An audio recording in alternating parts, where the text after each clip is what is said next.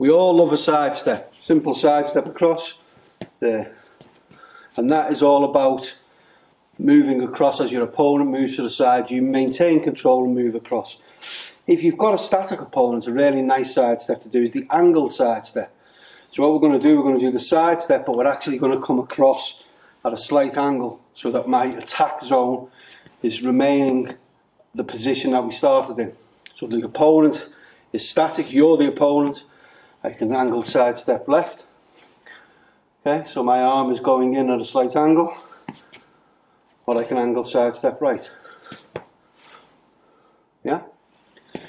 You're actually, from the central line, shifting there, shifting there. If you're pushing that way, push off that leg.